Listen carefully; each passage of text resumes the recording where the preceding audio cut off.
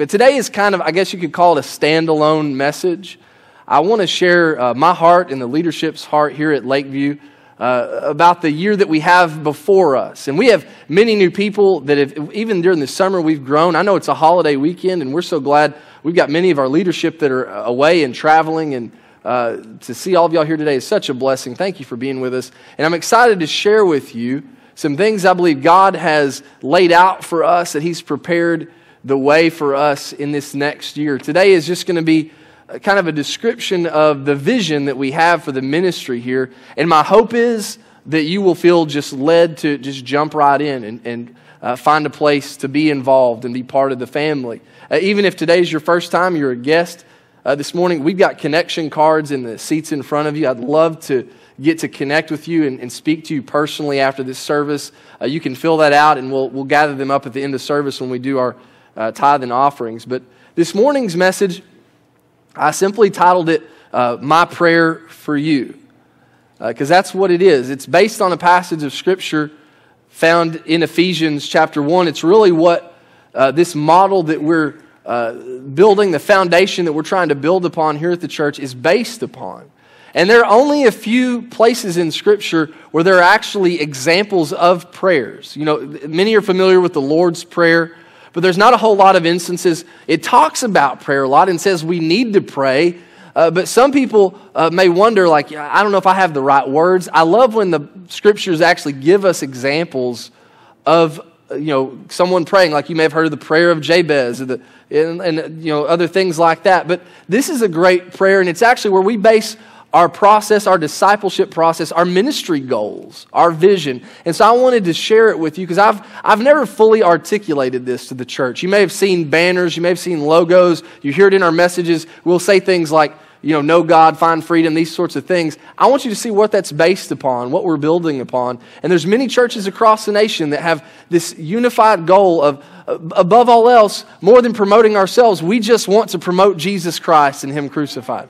And so this is how we plan to do it. We don't want to just tell you we've got a plan. We want to show you the plan, let you see behind the curtain a little bit today. Ephesians chapter 1, if you've got your message notes and want to follow along with me there or follow along in your Bibles, it says, I keep asking that the God of our Lord Jesus Christ, the glorious Father, may give you the spirit of wisdom and revelation. First he says, so that He may know you better. Then he says, I also pray that the eyes of your heart may be enlightened in order that you may know the hope to which He has called you, the riches of His glorious inheritance in His holy people. And now I want to read this in the Message version as well, just because I love how it's worded here. It says, I ask the God of our Master, Jesus Christ, the God of glory, to make you intelligent and discerning in knowing Him personally, your eyes focused and clear, so that you can see exactly what it is He is calling you to do, grasp the immensity of His glorious way of life He has for you.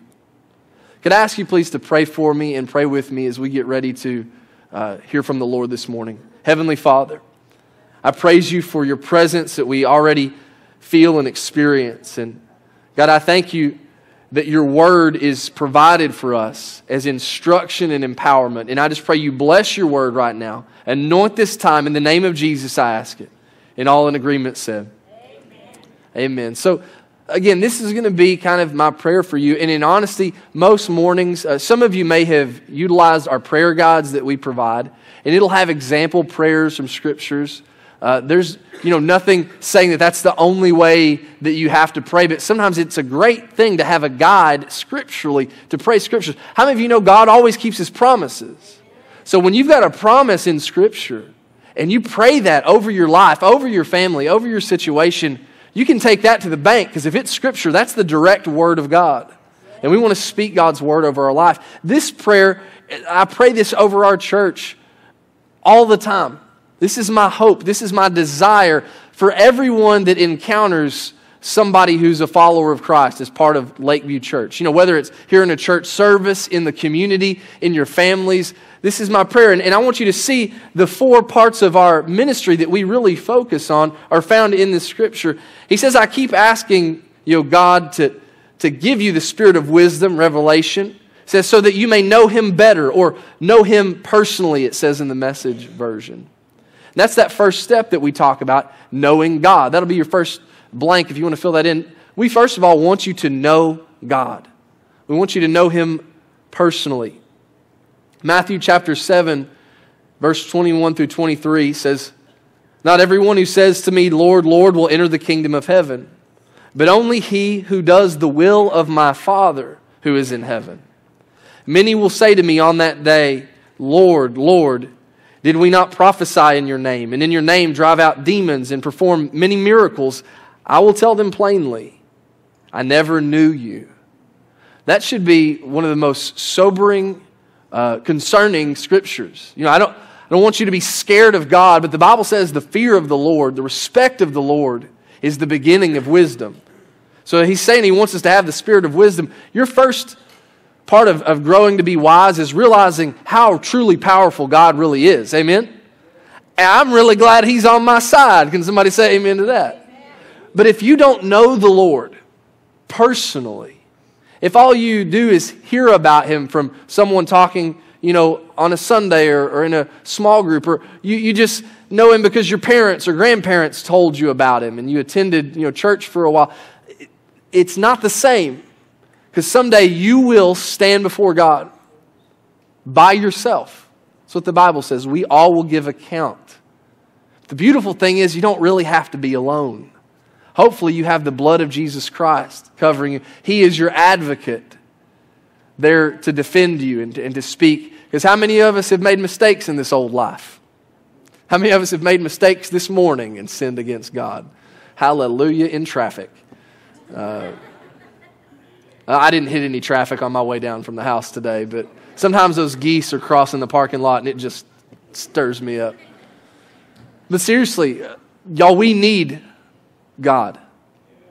And if you really need somebody, you want to know them enough that you can trust when you call upon them, you've got instant access to them, that they're going to be there for you. We know God never leaves us, never forsakes us. That's what the Bible says, but we can mess up that relationship on our end. We can walk away from him, turn our back on him. And it says in 1 John chapter 2, verse 3, some really helpful instruction. How do we know him? It says, we know that we have come to know him if we obey his commands. Again, I don't obey God's commands. We talked about this morning in our small group time, in our Fresh Start group. We don't obey God to try to earn our salvation. We do it to show our salvation, to show that he loves me and I love him and I'm going to be obedient to him. How do you know God? You'll know him if you obey his commands. If you really don't want to, you really have difficulty with it, you probably need to get to know him better. You spend time. I don't like people just bossing me around. The other day, some guy told me just to move. I was in Walmart, minding my own business. He just said one word. He said, move. You know what was the last thing I wanted to do in that moment? Was move. I was like a tree planted by the rivers of water. But then I looked up and noticed he was a respectably sized gentleman. And being the good minister and follower of Jesus I am, I graciously allowed him to go wherever he wanted to go. Because I came up to about his shoulder. I respected that guy because I saw the power he had. And so it should be with our Heavenly Father. I know God loves me, but I don't want to manipulate that relationship, take it for granted or take advantage of his love. Amen? I know him, and how do I know? If we obey his commands. And it's a process, but you got to start somewhere. You need a first step, and isn't God so kind that he even gives us an action step for everything that we're going to share? This is really our spiritual vision for our church. We want everybody to know God, and that first action step that we want people to take is when they've given their heart to God to be water baptized. And I don't ever want this to just seem like some ritualistic thing. Y'all, so many things that are powerful and precious in Scripture become too commonplace to us. And being water baptized is just what we talked about, is obeying a command that was given to us by God and through Scripture. Acts 2:41 says, those who accepted his message were baptized. And about 3,000 were added to their number that day. It's an important thing to be baptized because Jesus said to be baptized and because Jesus was baptized. You want to be a follower of Jesus? Start off doing what he does. Can I tell you, it may feel small or it might even feel a little silly. Like, why am I letting this dude dunk me underwater? Can I tell you, sometimes we have to do little things that get us a little bit uncomfortable. I think to start preparing us for the great things that God is going to have us do next. We just take it one step at a time. And this is a great action step, a great first step into our relationship with God is being water baptized. If you've given your life to the Lord or you're making a new commitment to the Lord and you say like, really, this is it. I'm really dedicating my life. I encourage you to be baptized. Every third Sunday we offer water baptism here at the church. It's part of the game plan we have. But y'all, you noticed last month we had to do it several other Sundays because people's work schedules. Y'all, God ain't worried about it if it's the third Sunday, if it's in the creek or in the bathtub we got back here, whatever. He just wants you to be obedient to his commands. If your heart's in the right place, again, baptism doesn't save you. You don't have to do it to earn salvation, but it shows your salvation. Amen. It's an important thing. And I would love, if you would desire to be water baptized, September 15th, just 2 weeks from today, we've already got one scheduled. If you need to plan it out from there, you can do that. You can even, we've made it so easy for you. You can sign up online. We'll provide you everything you need, your towel, your change of clothes, whatever you need. We got it for you. We got it covered. We have a team of people that get you covered. And I want to see people, it excites me that every month we've had people get saved and be water baptized. It's just an incredible thing. And I believe God is blessing that because we're just trying to be obedient to him. Now, the second thing we talk about, you'll hear us say it a lot around here, we got it on banners out in the hallway and on your worship guides, is we want you to find freedom for everybody. This is our game plan, y'all. It's not just a slogan. It's the plan. We want people to know God for themselves personally. And then, once you know God, that second part of Ephesians 1:16, where it says, the glorious Father, so that you may know him better. It then says, I pray that the eyes of your what? Heart may be enlightened. You know, our heart has eyes. You can see things. You know how you can sometimes tell something about a person, even though you haven't seen them in that situation or behave that way, you know it about them because your heart can sense it. Do you ever just sense people that you can trust? And you open up to them more quickly. And then there's other people that you are very cautious with. Because again, your spirit, your heart, you can sense that. The Bible says this prayer was that the eyes of our heart may be enlightened so that we can know the hope to which he has called you. We need our hearts open. We need I wear glasses, as you may know, and it's awful. If you wear glasses or have a contact lens, I wear contacts all the time until I moved to the driest climate in the history of the state of Texas, here in Wichita County. I love it here, so I was wanting to stay, so I switched to glasses because my contact lens just wouldn't do it. But it used to be horrifying to lose a contact lens. Anybody ever done that while driving? Isn't that the best feeling? You'll know God real quick if you don't, if you lose a contact lens while you're driving. Or else my glasses will get fogged up and it can just drive me crazy if I've got a little smudge.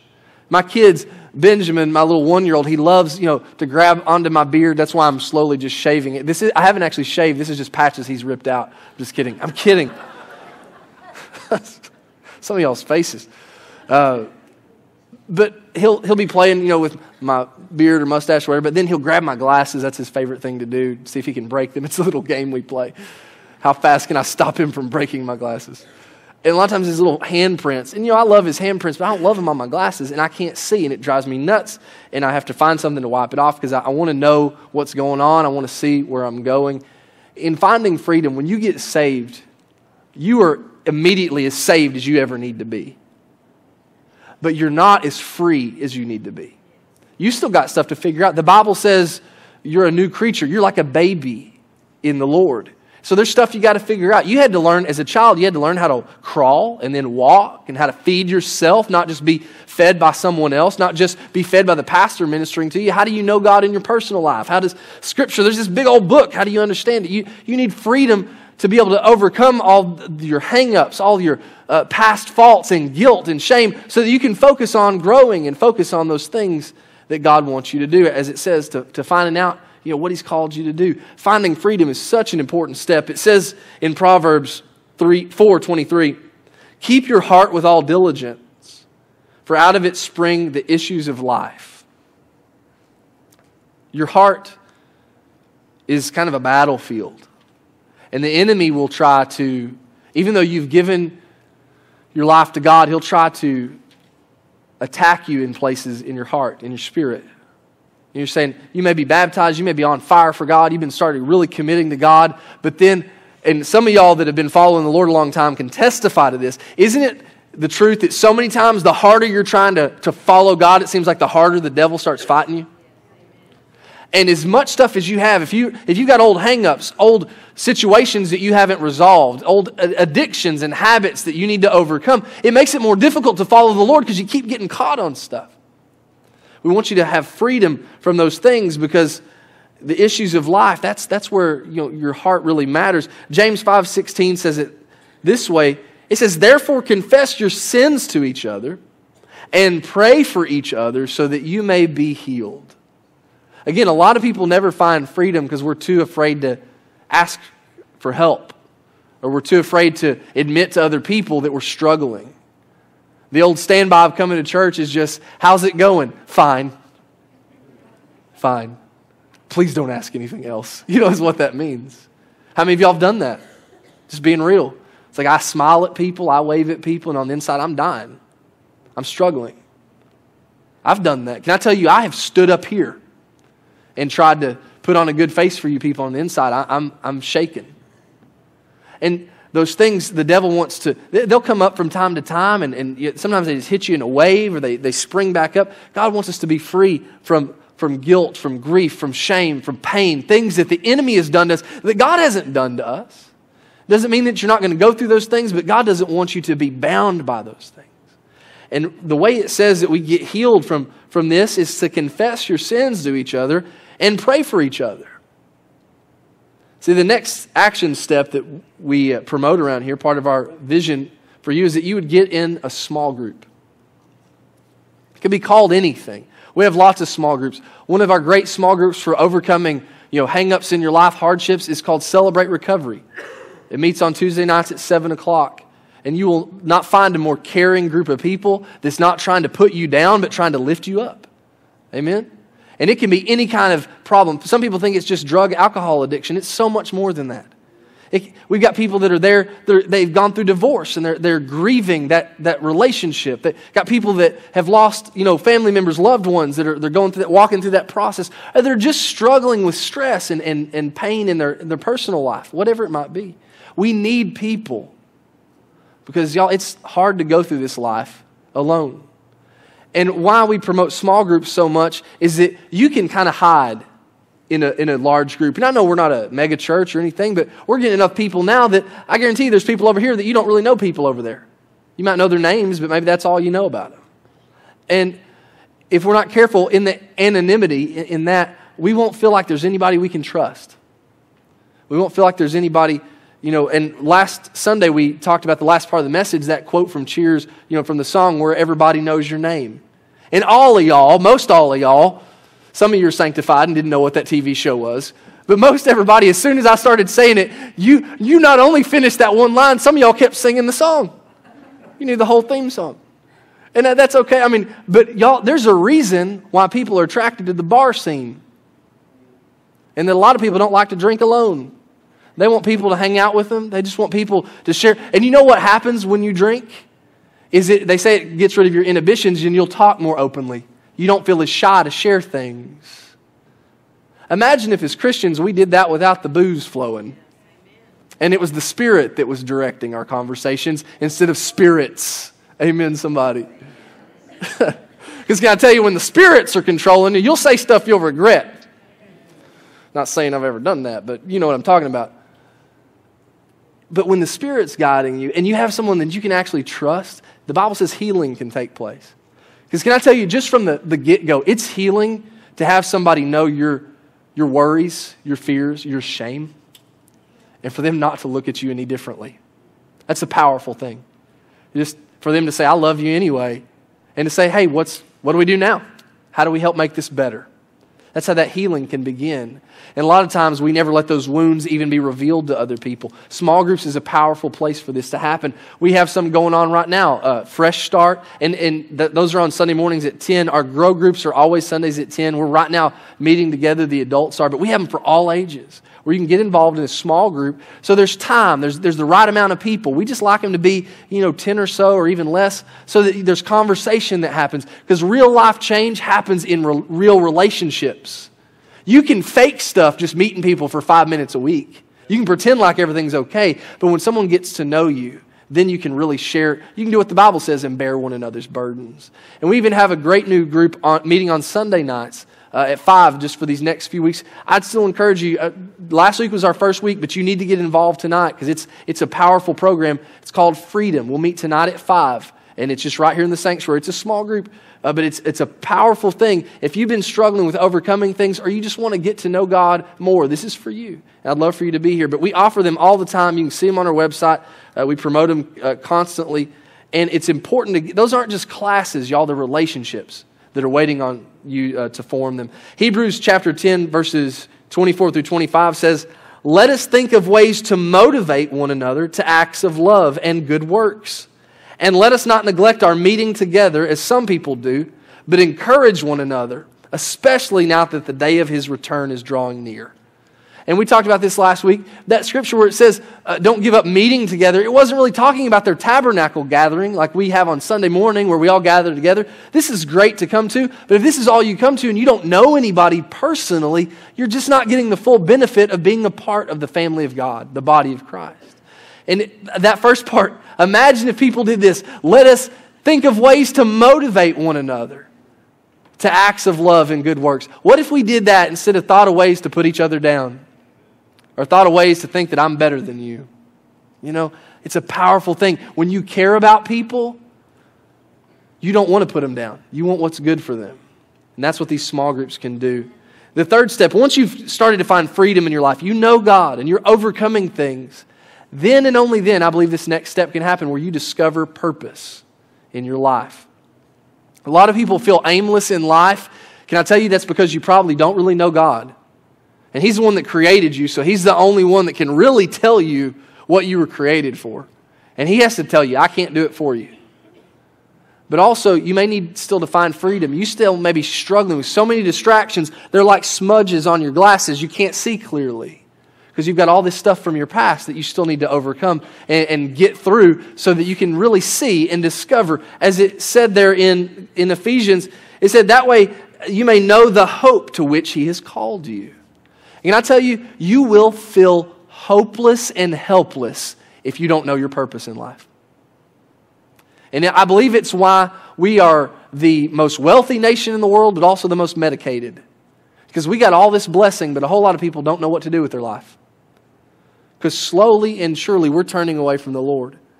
I was awakened last night, and I don't say things like this a lot because I don't like to sound strange or creepy. But if God has ever woken me up, He did last night, about 3 a.m. And I didn't think I was that concerned with, the things going on. I wasn't like afraid of news reports and things I'd read. But I told y'all earlier, I'd read about the shootings and things. It just was on my heart, on my mind. And if I've ever heard the Holy Spirit speak to me, it was like I could almost hear His voice. He was speaking to my heart. He began to say, this is the result of people turning their backs on God. This is what happens. If we trust that we can protect ourselves, if we think we can figure this out all on our own, this is what happens. It's destruction.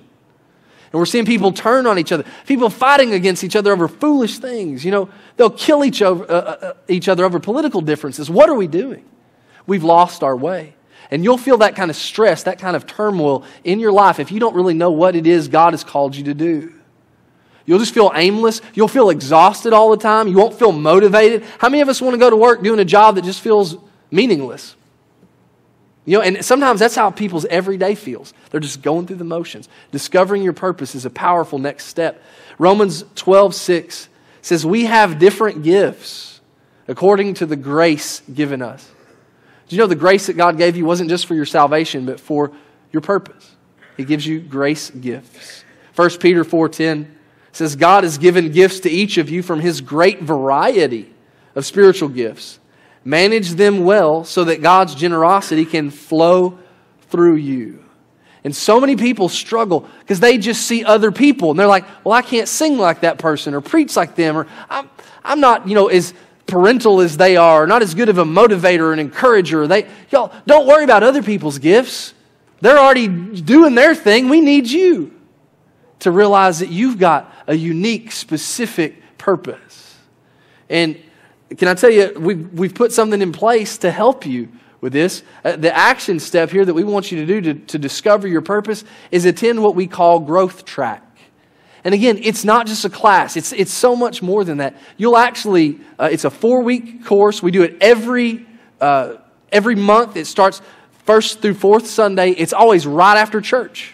So good news, if you want to take Growth Track, you could do it today, right after church. You don't even have to pre-register. We want you to pre-register because we do a little lunch and stuff. We got plenty of stuff for you. And some have already registered for today, and it's going to be held back in the fellowship hall. Pastor Mark will be heading it up today. And you can take step 1 of Growth Track, which kind of shares with you, more of the vision, the inner workings of the church, and lets you decide, is this something I want to be a part of, and where can I get involved? Step 2, week 2 of it, you actually take like a spiritual gifts test. And it's no joke. It's very in-depth. It's very enlightening. I over and over have people take that, and they're just like, I never would have thought this about myself, but I see it now. It just asks you questions, and when you score that up, it shows some areas that you might feel called toward. And it's amazing to watch people who felt like, I don't have any place to serve. I don't have any role to play in the body of Christ, to watch their eyes be opened, their heart be changed. And if you hadn't gone through Growth Track in a while, you have seasons in your life where your giftings change. You may need to do it again and find out where is God leading me? Where's He been equipping me for? And through this, in the 4th step of it, Pastor Mark and I meet with you personally, and we get you involved somewhere that you want to be involved. We're not trying to plug people into somewhere they're going to feel like, I got to serve in this place, I'm going to be miserable till Jesus comes. We want you involved where you're equipped, where you feel gifted. And it's such a powerful thing to walk through this. Again, over this next year, I want to see everybody go through Growth Track. And as new people come, can you see how this works? Where we don't want them just sitting on the pews. We want them involved in ministry, being involved in all that God is doing here. 1 Corinthians 12:1 says, now about spiritual gifts, brothers, I do not want you to be ignorant. That means you need to know what your purpose is. What is your giftedness that God has called you to? This all leads up to the final part of our vision, part of our game plan. Again, not just a slogan, but it's steps that we're taking, is we want you to make a difference with your life. And personalize this. This is our vision for you. Y'all, we've got some awesome plans to revitalize and refurbish our property. We need to redo our parking lot because apparently it was originally made out of peanut brittle in some places. I know some of y'all have seen the rebarb waving at you as you come to church. It's our new greeter system. We just have metal bars wave at you at church. But I'm praying God puts it on people's heart to help support that. We're going to share those vision with you to fund these projects and do these things because we want to take care of what God has blessed us with. Amen. But can I tell you what's more important to God is people? He cares about people way more than property. And can I tell you, I believe if we'll take care of people, the ones that God has entrusted us with, He'll help us take care of the property He's blessed us with. Can somebody say amen to that? So this is our focus. You're going to hear about other things, practical things that we do, but this is our spiritual vision, is we want everybody to know God, find freedom in their life, and discover their purpose so that they are making a difference. And really, if you can not tangibly, literally identify somewhere in your life that you feel like my life matters, you're probably not to this step yet, and that's okay. We're all at different parts of the spectrum. But notice, it's not a huge leap. It's not. Anybody remember the show Quantum Leap? I'm just wondering which of y'all are cool in here. Okay, you all may go to heaven first that know that show. This is not some quantum leap here, y'all. It's just one step at a time. Anyone can do this. In fact, everyone's called to do this. You may feel like I could never do that. I'm not a pastor. I'm not a worship leader. I'm not whatever. No, you're exactly who God called you to be, and He wants you to serve exactly where He calls you to serve. And we have a lot of areas here in the church that I'd love for you to get involved in. You can find out about them through Growth Track. And the Bible says in John 15:8 and 11, this is to my Father's glory that you bear much fruit, showing yourselves to be my disciples. I have told you this, look at this, so that my joy may be in you and that your joy may be complete. You will not feel fulfilled in your life until your life actually counts for something, until you're making a difference. Again, I believe it's why we're such a blessed nation, but such a depressed nation. It's because people's lives, we're very selfish, very self-centered if we're not careful. And you won't find joy. That's what the Scripture says. I've told you so that my joy may be in you, and your joy. This is for our blessing. Did you know serving God, how many of y'all know He's got legions of angels that could serve Him if He wanted them to? It's not for His benefit, it's for ours. He blesses us to bless us so that we can be a blessing to other people. It's a powerful concept if you get it. The thing that we have in place, the action step here, this is brand new in some ways. We've done some of this in the past, but it's revamped. It's so powerful. I'm excited about it. Is what we call our dream team. And the dream team is a gathering of our team leaders, our team members. We're going to meet on Sundays. You can find out about it on our website, lakeviewpeople.com/dream team. And once you've gone through Growth Track, we want all dream team members to have gone through Growth Track to get, so that you know what we're doing and we're all on the same page. We're all on the same team here. But then this is our people that, they make the ministry happen. Did you know this church relies on a lot more than just me? It does. And we couldn't do this without all of us working together. And yeah, I'm real proud of the stuff we're doing. Y'all, we're doing a good job. And if you're new and you say, I'm not really involved anywhere, we've been trucking along without you. But you know what? We'd be a lot better off with you, with your help, with you being involved.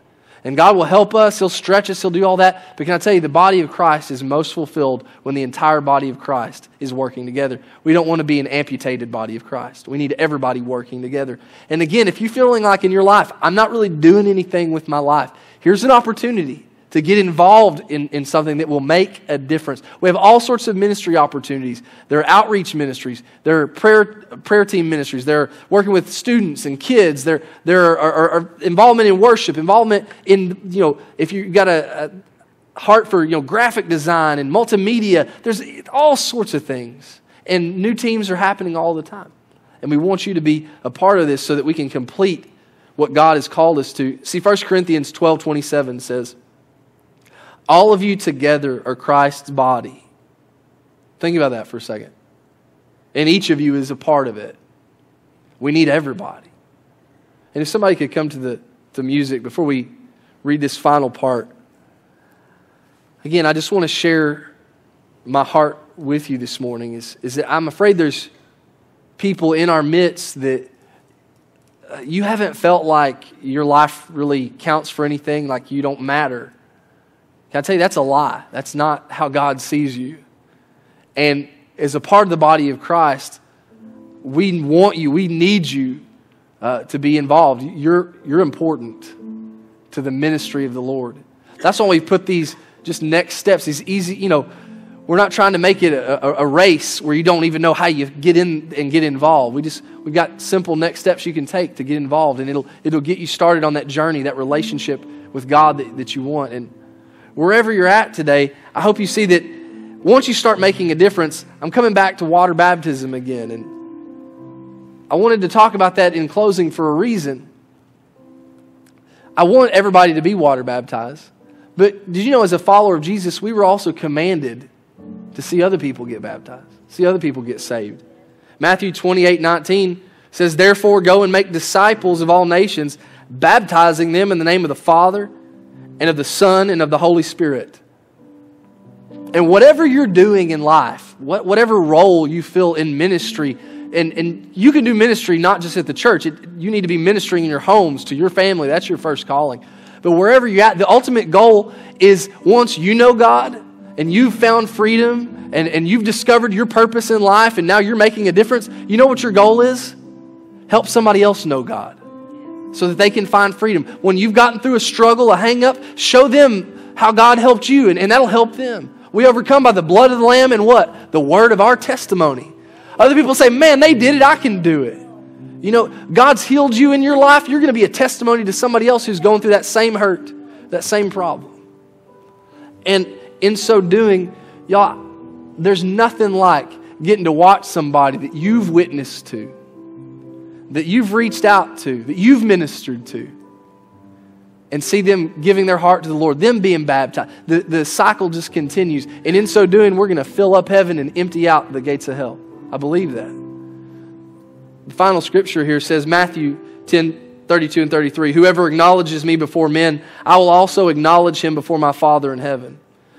But whoever disowns me before men, I will disown him before my Father in heaven. See, water baptism, here's your final blanks. It's a public declaration of a new association.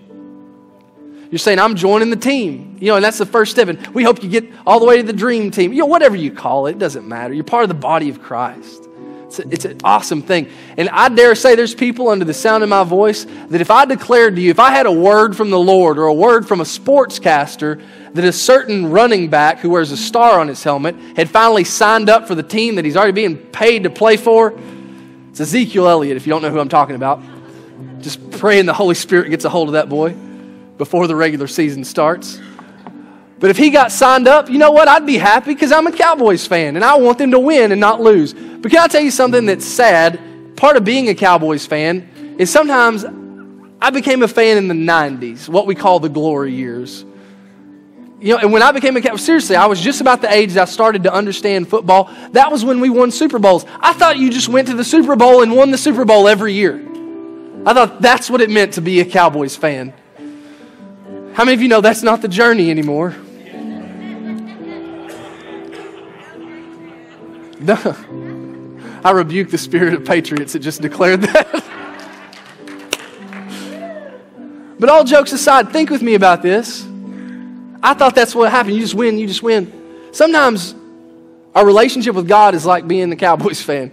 You get started and you're so pumped up, you're so excited, you think everything's just butterflies and sunshine, but then you go through a difficulty and you think, well, I guess the next time I have a victory is when I get to heaven. That's not how this is supposed to be. If you just focus on your victory, the biggest moment in your life is when you got saved, y'all. It don't get no better than that. When you're totally as saved as you ever need to be. God's given you as much as you need, as much faith, as much power. You got access to all of it. You just got to figure it out and start walking in it. So what's your role now? Now you need to share that with other people. It's called good news. And we want everybody to know it. And can I tell you, you won't be fulfilled. Your life really won't make a difference for other people till you get to that point where you've started sharing the gospel, the good news. You've started preaching the word in your life with the life you live. You're an example for Jesus everywhere you go. And you know what? The church will be so much more effective if we don't leave it up just to a couple of guys talking on a Sunday morning for 30 minutes.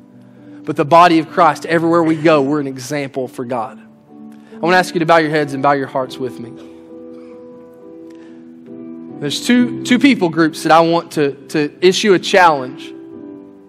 First of all, if you're in this place and you really don't know the Lord and you're like, man, I want to jump on the bandwagon. I want to get involved. The Holy Spirit, that's the Holy Spirit drawing you. You feel excitement. Your life has been meaningless and you're just like, I want meaningful things. I want a real relationship with God. And you want to make that commitment to the Lord. Can I tell you, it's the greatest adventure you'll ever go on if you'll really seek Him with your whole heart.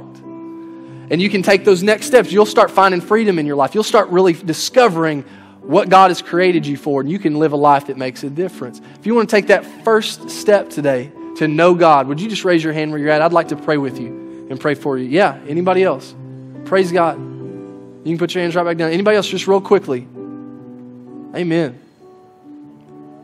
Well, I want to pray with y'all, but to everyone else in here, if there is someone who comes to your mind that they are important to you, but they don't know God. And that just being honest, if they stood before Him in eternity, I want you to understand your salvation cannot count for them. Their parents, their church, whatever, they have to know the Lord for themselves. And you want them to know God. You want the Lord to use you, hopefully to make a difference in their life. If you've got somebody like that, it may be several people. They come to your mind, they come to your heart. You care about them so deeply and you want to see them saved. If you've got somebody like that, would you slip your hand up real quickly? I want to agree with you for the Lord to reach out. Lots of us. Yeah, amen. We've got family members. We've got friends who are unsaved. You can put your hands down. I'm just going to pray with you and pray for you, and we'll open the altars later. If you've got a need, we've got a prayer team, we've got ministry that we'll pray for whatever you have need of. But it's in this moment, this is what God has led me to do. I want to pray with those who are giving their hearts to the Lord, that you want to know God. Then the rest of us, y'all, I want you to understand, part of our role in ministry is helping other people's family and friends know God. And you know what? I've got some family and friends who probably aren't trying to hear about the truth from me. Because maybe they know me. They're like, I don't even understand it coming from you. But somebody else, it'll make sense to them. Can I tell you, I don't care how they receive it. I just want them to receive salvation. And us ministering, when we do it for the Lord, it's a powerful thing. It's a blessing to the body of Christ, because you might witness to my family member. I might witness to yours. The body of Christ working together is the most unstoppable force in the universe. And I declare that the devil cannot have our loved ones. That people will step up and start getting involved in the ministry that they're called to do. They'll start filling in the gaps. And that the church of the living God, the gates of hell, will not prevail against it. Anybody agree that with me in this place? Let's pray together. For this first group, I want to pray for you just that God would reveal Himself to you and that you would know Him in a real way. Heavenly Father, we come before you with honesty and openness. We know that we have sinned against you, that we're sinners, and we need your forgiveness. And God, those that acknowledge that they don't really know you, they don't really have a relationship with you, I pray right now as they pour out their heart to you, that they would receive you into their life and their life would never be the same. And Heavenly Father, I pray that as they repent of their sins, Lord, we confess that we're sinners. We ask you to forgive us, and we want to turn away from that. Let our next step be toward finding freedom in you, into overcoming guilt and shame in our past. Let them see that not only are they saved just by their faith in you, but that they got a whole adventure, a whole life ahead of them that you've called them to, a purpose and a difference that they can make. And God, I pray that even these that are just giving their heart to you today, you would raise them up in your kingdom to be vessels of your ministry, of your glory, that we would be a light that shines in a dark world. And God, use us all, I pray. Use us to reach our neighbors, who is somebody else's family member. Use us to reach our co-workers, who's somebody else's loved one and friend. Use us to share the love of Jesus with everybody, everywhere we go, so that we make a difference, we make a change in this world. And God, I pray there'd be more news reports found of the church helping people, healing people, saving people, instead of people shooting one another, but us sharing the gospel, that would override all the works of the devil that he's trying to do in this world, that the works of the church would be greater, and that you would receive glory, and that this world would be changed by the power of Jesus Christ. And all who would agree with that, all who would be a part of that, would say amen and amen. Would somebody give God praise for who He is and what He's called us to do? Amen. Amen. Praise God. I just believe this vision that God's called us to, if we'll just do our part, God always does above and beyond what we could think or imagine.